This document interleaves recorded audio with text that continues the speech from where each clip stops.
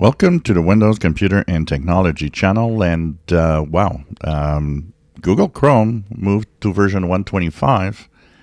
And basically, the only thing we're talking about in the new version is a security flaw. Actually, there are 9 security flaws, but one is a 0-day. This is the third 0-day exploited in the wild in 1 week in Google Chrome and in the Chromium code. That means that all browsers are vulnerable to a attack on this one, and apparently it's a pretty easy one to do also.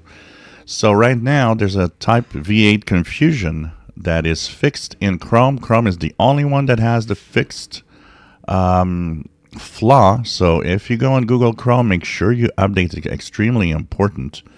So the update was released late yesterday, May 15th. Not a lot of details except the fact that they do say it's exploited in the wild and really exploited a lot.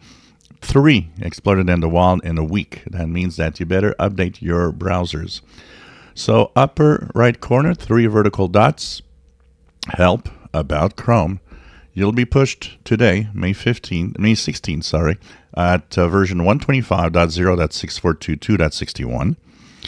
That also means that check your Microsoft Edge maybe today or tomorrow, because Microsoft did issue a quick warning that it is aware of a 0-day affecting Edge, and that means also affecting Brave and Opera and all the other Chromium browsers. So these should be updated quite quickly because these are very, very important. 3 in a week, that's a lot of security flaws. That's pretty amazing when you think about it.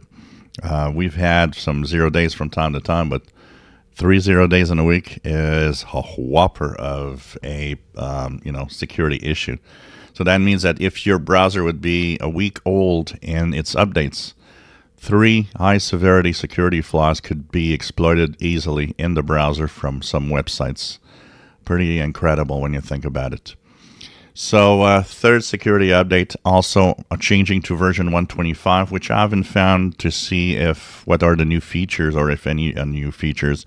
I'll probably be making a video about it if I can find more details about the new features in the new Chrome. Right now, the major focus is on that 0-day exploited in the wild, which is a type confusion V8 within the JavaScript engine of Chromium.